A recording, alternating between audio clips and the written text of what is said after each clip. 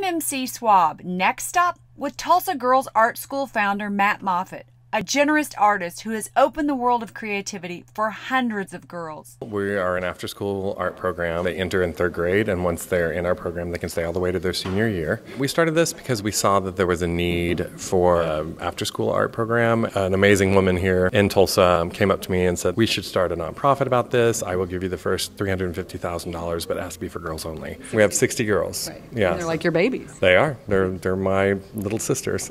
Whenever you're painting something, you never know what's going to happen. I can come here and express myself. I feel like I'm making it from my heart.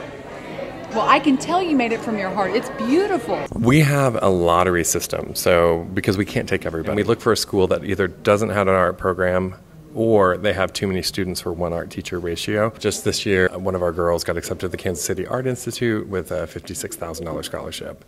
That's wonderful. It's amazing. Every time I pick up a brush, it's like starting a new adventure, I guess, kind of. It's like creating a new beginning for yourself. What have you learned from these girls? Creativity, that there's no limits to our imagination, and these girls' imaginations are so huge and profound. Matt's just been a true blessing in our life. Him and all the staff have been.